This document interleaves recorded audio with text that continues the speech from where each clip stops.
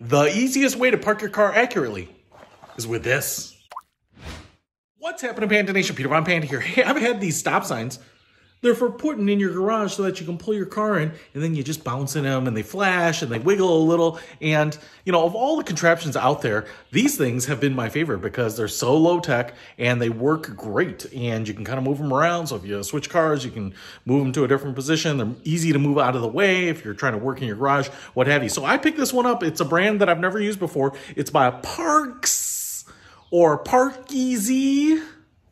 I think it's supposed to be PARKEZ. So I thought we'd put it together, try it out, and see if I like it. So here's everything that you get in the box, and this thing couldn't be easier to put together. First of all, here's your base. It's plastic, but it has something, I don't know, sounds like sand in the bottom here to give it a little weight. And you can see there's a hole there. You find this piece, it's a spring, so that the stand or the sign will kind of bounce around a little bit. You have a short threaded end. That's going to go right in there.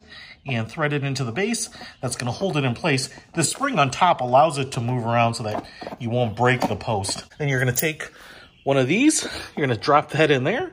You're going to use these little couplings to continue to build the sign up as tall as you want. So if you have a short car or a tall car, you can adjust this. Now I am going to use this for my Cayenne, which is a little taller.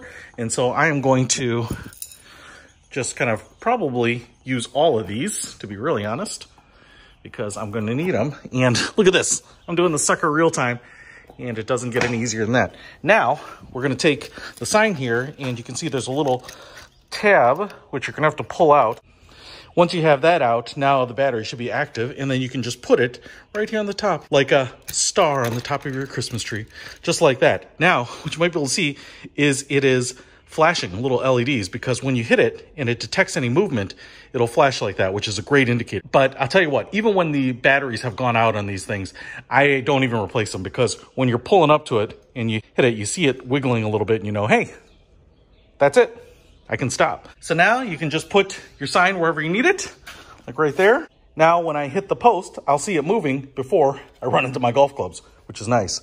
And this thing was the cheapest one I could find. So if you want to pick up this PARKEZ stop sign for your garage, I think they're a great little accessory. I'll put a link to it in the description. Peter Von Panda, out.